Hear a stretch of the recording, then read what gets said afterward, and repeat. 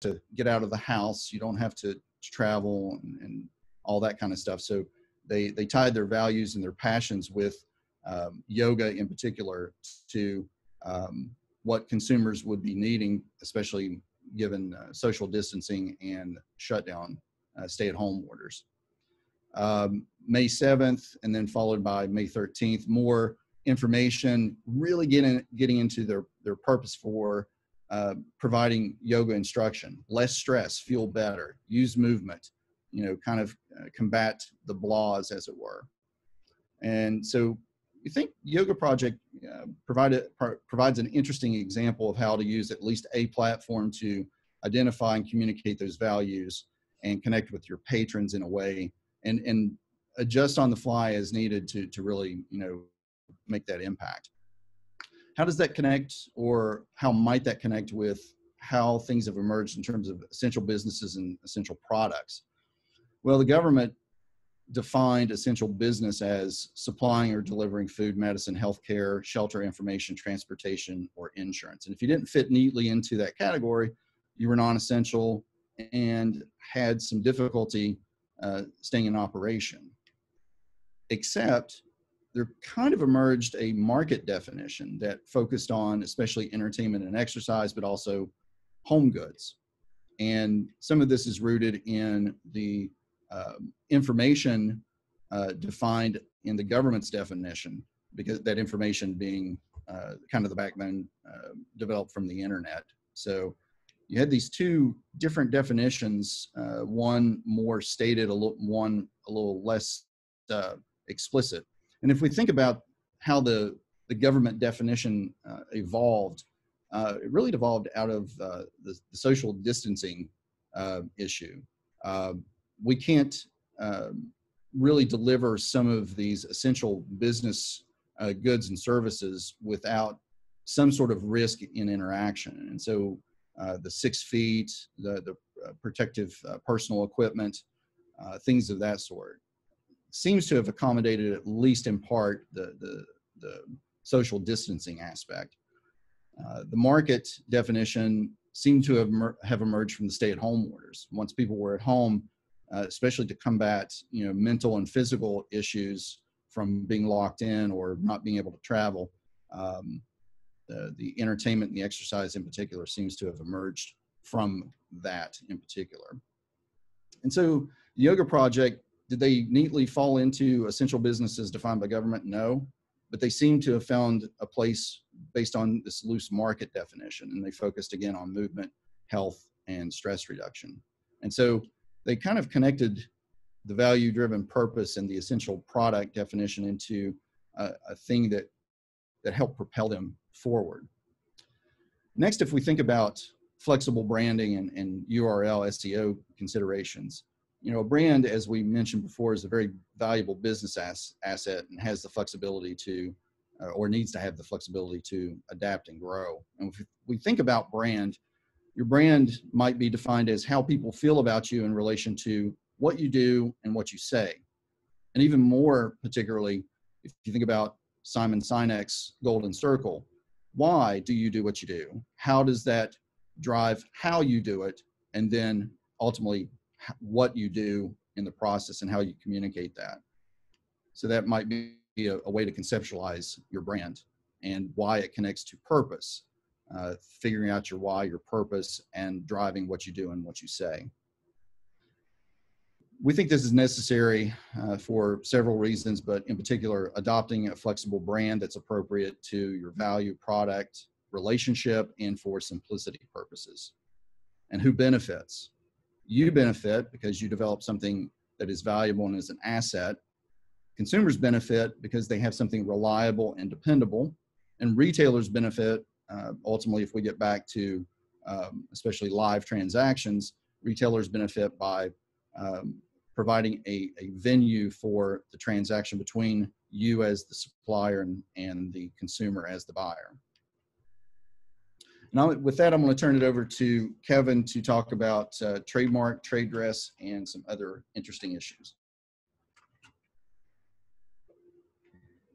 Good morning. Hope everyone's doing well. Appreciate the opportunity to participate in this. Want to mirror what Olen mentioned earlier.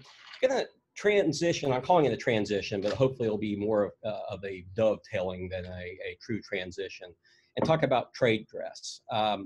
As Olen mentioned earlier, when we talk about trademark, service mark, which we won't really get into the subtle distinctions between those two. For all intents and purposes, trademark applies to tangible goods. Service marks apply to intangible services. But trademarks and service marks, they protect a word, a symbol, a design, phrase, those types of things. And basically, the protection is there to the extent that it identifies the source of those goods or services. So trademarks and services really serve at their core as source identification. Trade dress is a kind of a unique species of trademark law. Kind of a textbook definition, I guess, of trade dress is that it's a type of trademark that refers to the commercial look, commercial feel of a product or service or location, particularly in retailing, which we'll talk about retail here in a slide or two, that identifies the source of the product, service, or so that you can determine, yes, this is the retailer that I want to do business with. But it really goes beyond that, and as we'll see in a slide or two. But trade dress is just a fascinating area to me of trademark law, because it goes so much further than a single mark or even a portfolio of marks. It's more of a holistic approach to a business. But at any rate, when we just moving forward, when we talk about trade dress, as you can see, the bottle here, everything from the color, the shape, the design, the texture, the other non-functional aspects that identify. Just non-functional, just to kind of give you an idea, if let's assume that this bottle contains some type of liquid, okay? Functionally, yes, it's a bottle that contains that, but it could just as easily have been a can. It could just as easily have been made of plastic. But there's something, the way that this bottle appears to consumers, that's part of the trade dress. So again, it emphasizes identification and the building of that brand through the look and feel. So I always like to use this example in class. And yes, I have a number of things covered up here, and I know everyone's muted, so I won't ask you to answer. But I dare say that most of you probably, even with the signage covered here, could tell me what this establishment is, okay? Again, even with it covered. So again, bad picture, but you can see there, hopefully, it's Kentucky Fried Chicken, okay? Even though this particular, you have a hard time finding this particular style of Kentucky Fried Chicken retail location. The red and white striping hasn't changed. The iconic bucket with Colonel Sanders on there hasn't changed. In fact, in the newer Kentucky Fried Chickens, they have incorporated the bucket look into their lighting fixtures. So it's a consistent trade dress that has come down through the years. So one of the reasons that I think I love trade dress is just the amount of information that it almost immediately, if not immediately, conveys. It really is an interesting area of intellectual property and again, particularly trademark law, in that it's this interesting convergence of marketing, psychology, and intellectual property. When we look at trade dress, and again, we're talking about properly managed, properly developed trade dress, it's very, very easily, or it's something that when we look at it, it makes us, as consumers, it makes us feel a certain way. We either gravitate toward it, or in a bad situation, we're repelled against it. But whatever the reason, it helps us to identify that source in a much more meaningful way than just a single trademark or even a portfolio of trademarks or service marks.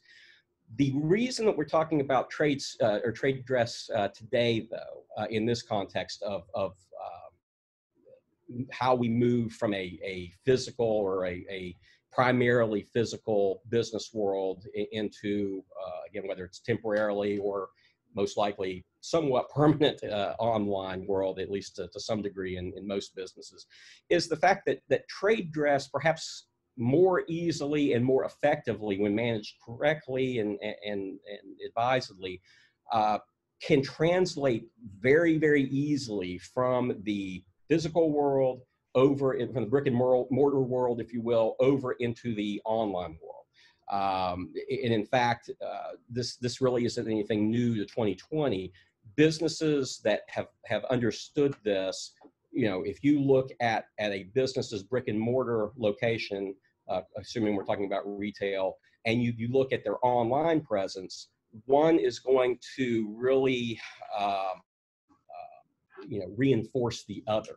And that's something that, as we'll talk about here, going back and looking at the yoga project here, that's something that businesses that get it, they are really able to make that transition, in my opinion, a lot smoother than those that don't understand that. So when we talk about trade dress, trade dress again can apply to everything from the actual item to the business, to services. So just kind of the quintessential example of packaging, for products is the Coca-Cola bottle. Particularly when we got into this era right here, that bottle shape has absolutely persevered and lasted to this day. So that if you looked at this bottle in isolation right here, even without Coca-Cola, most of you could probably say that's a Coca-Cola bottle. Okay. In kind of the more modern age, even the layout from the home screen on an Apple iPhone or a Samsung product, they have a very unique, each has its own unique feel to it. Smells, believe it or not, smells can actually qualify for trademark protection. They can also be a big part of trade dress. Everyone, like it or hate it, could probably, the olfactory kicks in and you can remember that Play-Doh smell from your childhood. As a matter of fact, my office building in Nashville, the owner of the building, they pump in a scent in the lobby area. It really is part of the whole trade dress for that building. Products, again, packaging, Toblerone. This is kind of a chicken or the egg. Is the trade dress the product itself, which is pyramid-shaped chocolate, or is it pyramid-shaped chocolate that fits inside the packaging, and the packaging is the trade dress? Well, the answer is both are. Okay, both working in sync. So basically, that's trade dress in a nutshell. When we talk about brick and mortar, we obviously are looking not only at the exterior arrangement of brick and mortar retail, we're also looking at the interior arrangement. And usually we're going to try to have some type of sync. And then I'm going to bring Olen back in, and we're both going to kind of talk about moving from talking about the trade dress area in terms of brand consistency across all platforms, not only all platforms online, but also in the physical world. And we'll try to do this as quickly as possible because we're starting to run up against our time allotment. We want to leave plenty of time for Q&A. Obviously, you want to try to have brand consistency across all platforms, whether that's in person, in a brick and mortar situation, on your specific domain and URL, and within the internet,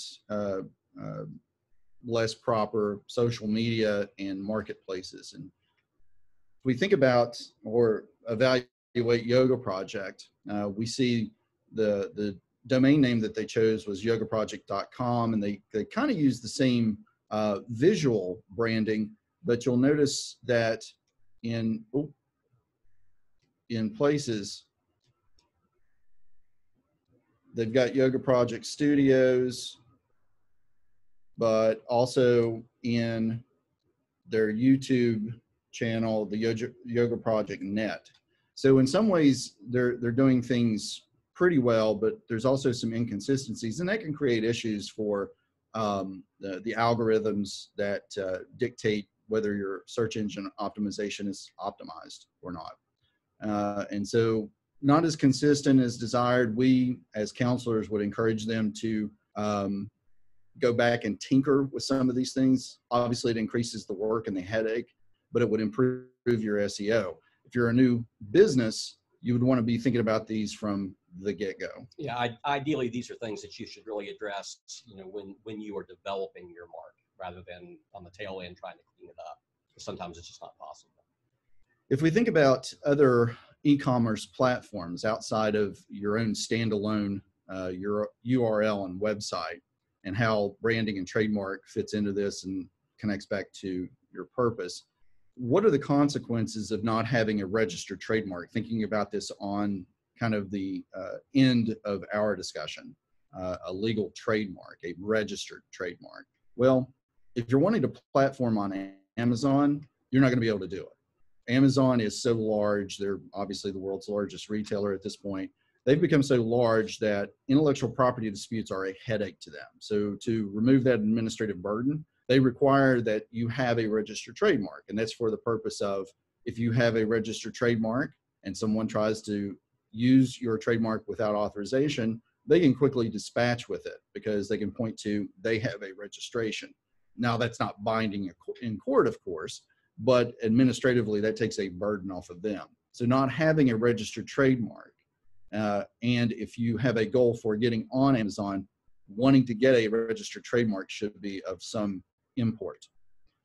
Does not having a registered trademark harm you in other ways? Well, it doesn't prevent you from platforming on things like Shopify, Etsy, and eBay if you have tangible goods. It doesn't prevent you from a service standpoint, platforming on Fiverr, of course. But you lose out, you can platform, but you lose out on any kind of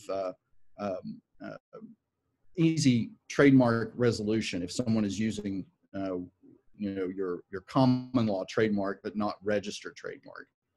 Instead, you'll have to rely on the courts and litigation. And if you're willing to take that risk and run that much of an expense on the back end, you might as well take that money and invest it on the front end. You'll be better off for it. And if we think about trademark registration issues, especially clearance, and in light of Yoga Project, and I'll let Kevin discuss this a little bit more, Yoga Project's got some potential issues that they might have to resolve now in order to get that registration. Yeah, and it kind of goes beyond, this is outside the scope of today's discussion, but there are a number of reasons that you want to conduct or should conduct a proper clearance. It's not only the low-hanging fruit is that obviously you want to make sure that the mark is available, and kind of the backside of that is you also want to make sure that it's not butting up against somebody else's market and you're going to potentially be sued for infringement. But the bigger part of it, and this is something that a lot of businesses don't understand, is a mark is only as good as it is protectable. And if you're in a situation where, just as you can see here, there are a lot of these marks that are registered with the Patent and Trademark Office that include yoga and project as literal elements. If you have so many marks that have that those same literal elements, it's going to be very difficult, to protect them. So the good news is you may not have a hard time getting that mark. The bad news is if you ever have to stop anyone else from getting that mark or using that mark, you're probably going to have a much harder time because it's a weaker mark. This is a very abbreviated or about as brief a clearance as you would ever do. When Olen and I or any trademark lawyers conduct a clearance, we do a knockout search to make sure that we're not going to find marks that are in use that are real obvious. If you come to me and say, I want to start a soft drink company and call it Coca-Cola, I better find that during my knockout search. And then beyond that, we go into a much deeper dive looking at state trade name registrations, company registrations, D&B databases, just a lot of different types of directories. So, and this is, again, all on the front end. So to kind of wrap up, and we know that everybody is drinking from a fire hose, we're sort of pounding through a lot of information very quickly. But whether you're a startup, a newly established business, or an existing business, evaluating or reevaluating your purpose and connecting it to the products and then your consumers that want those products is a very valuable way to secure or at least develop a unique brand that hopefully will transition into a unique trademark, giving you the flexibility and the simplicity that will help you with SEO optimization and driving those choices that hopefully on the back end will make registration a little bit easier to manage. And with that, we will call it a session and open it up for questions. Thanks, Olen and Kevin, for a wonderful and very insightful presentation. We all learned a lot today. I'll now read some of the questions that were posted during the event and some that arrived by email before the event. The first question is, what type of technique would you recommend for developing a unique trademark?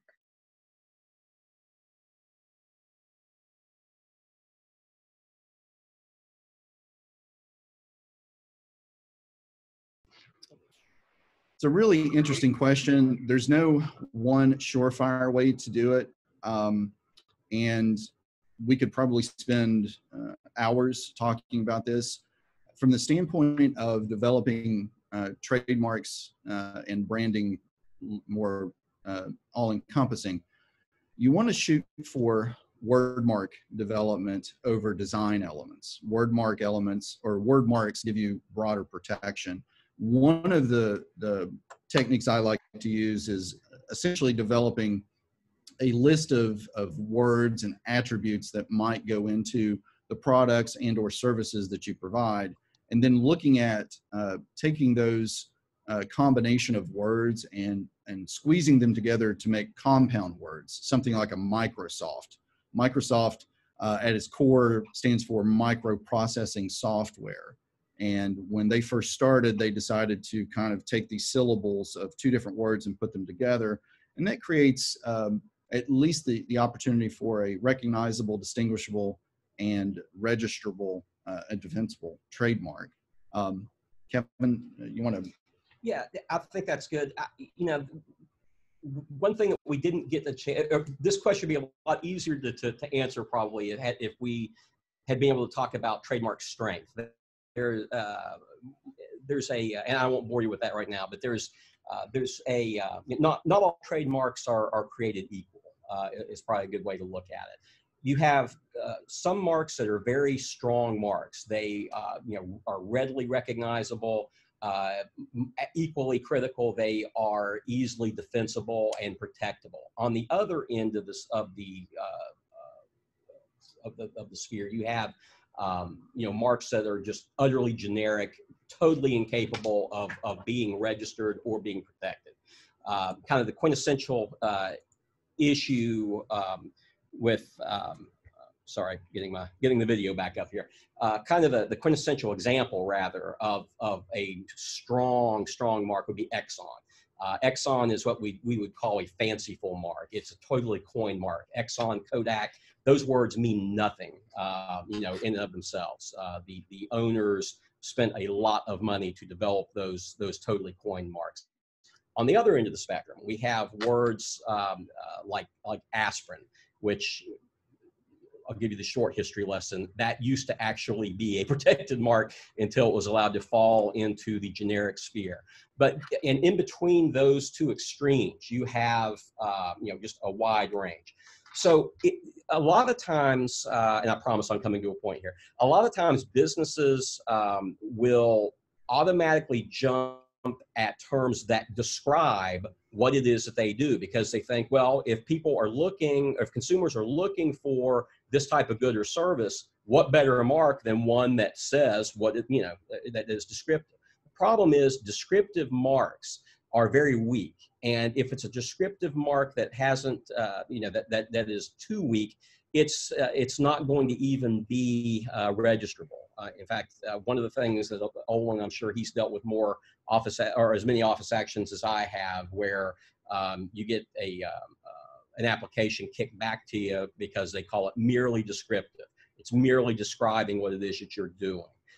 What we have to do then is try to convince the examining attorney at the U.S. Patent and Trademark Office that no, it's not really descriptive. At most, it is suggestive of what we do. Sometimes we can, we're successful, sometimes we're not. But the bottom line is, if you're a business, I always like suggestive marks, ones that when you hear it, you think, I think I know what they do, and it kind of prods you to investigate further.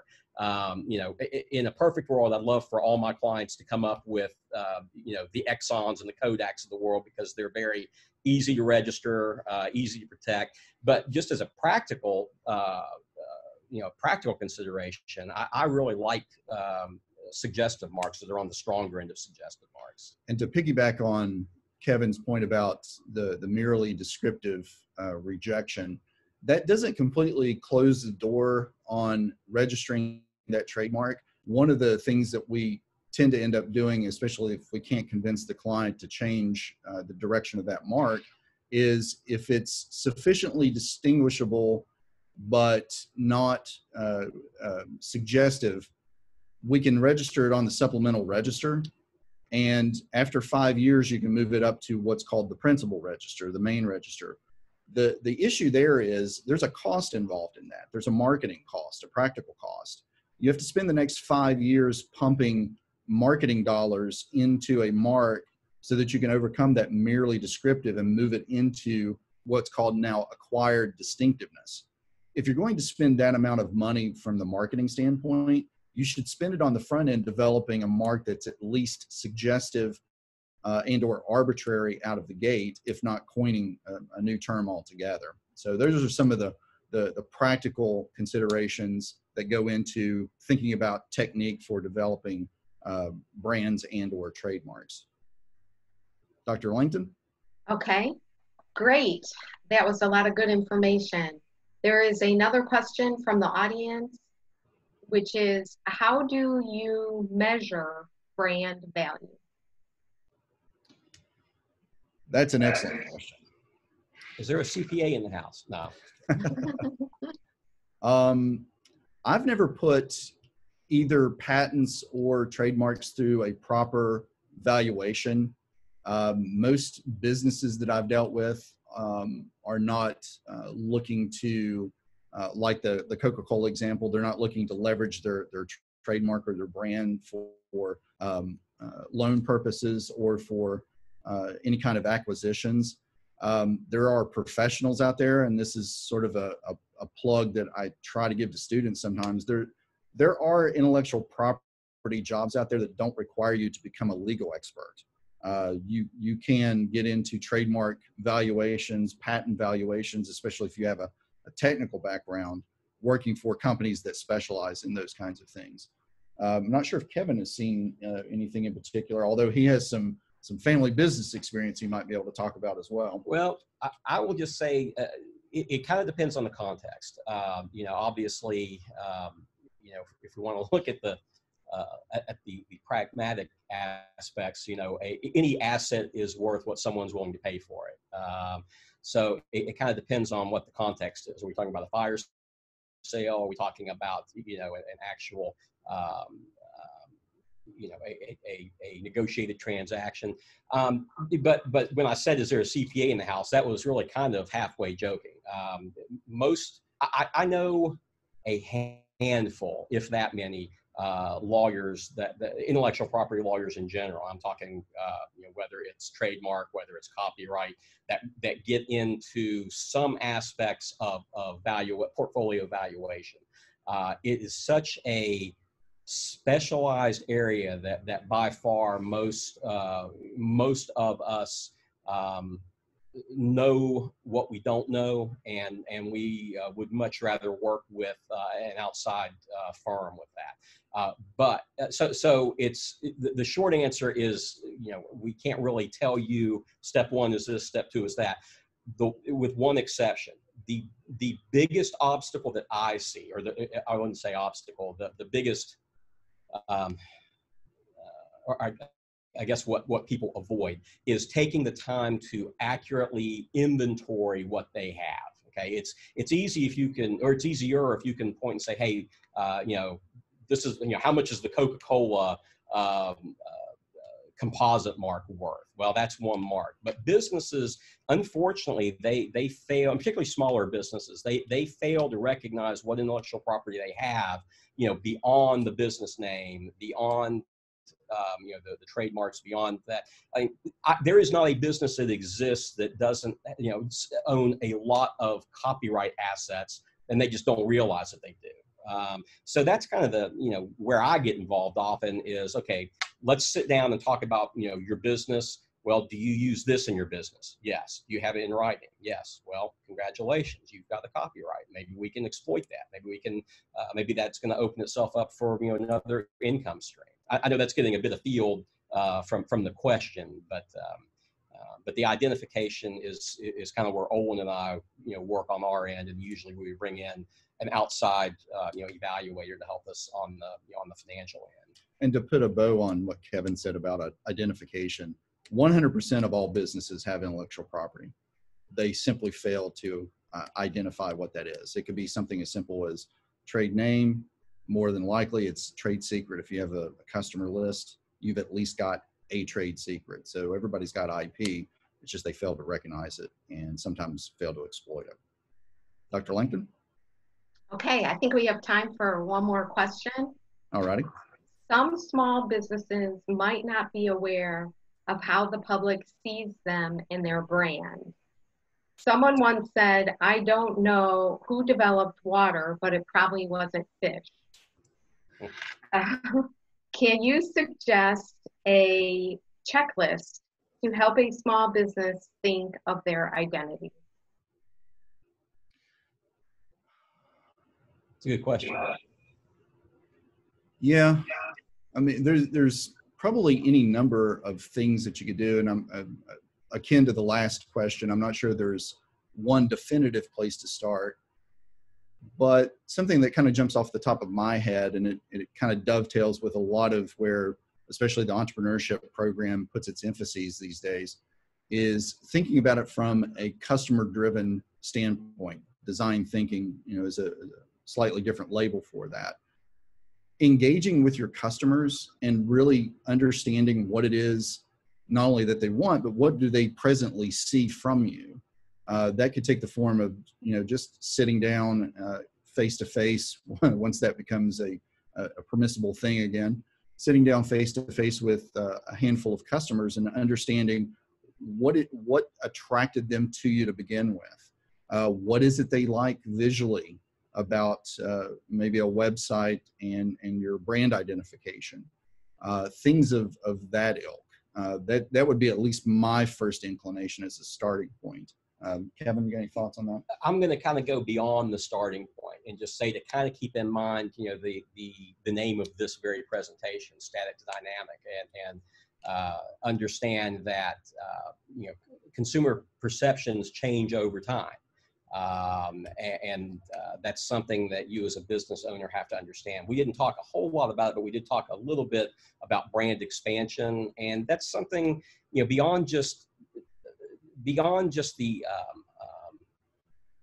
the business, I guess, aspects of choosing a mark and a brand portfolio that's suitable for expansion. You do have to think about, well, could a shift in social mores change down the road that would impact how people view our marks and our, just our kind of corporate persona, company persona.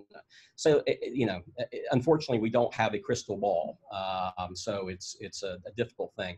But I think it's for my sake, I think in my mind, I think you have to kind of look at it, through that, that lens that, this is not going, what we pick today is not necessarily going to work 5, 10, 15 years from now. And that's why we try to emphasize also the flexibility. Try to be thinking long term and related to the expansions that Kevin talked about. If you think about something like Nestle as an example, Nestle is the last name of the fellow who founded the company. And fast forward, to today, and you have brand expansions that build off the NES platform or root of Nestle. So you have Nescafe, Nespresso, Nesquik, and a handful of others. Whether that was on purpose or sort of serendipitous, is probably a little bit irrelevant, but if at least you're thinking about that actively on the front end, maybe you can develop that unique brand that at the start gives you the flexibility to change and adapt over time and doesn't lock you into something very specific. The goodwill in that mark, or in all those marks, is in the NES. I mean, that's what people turn to. Yeah.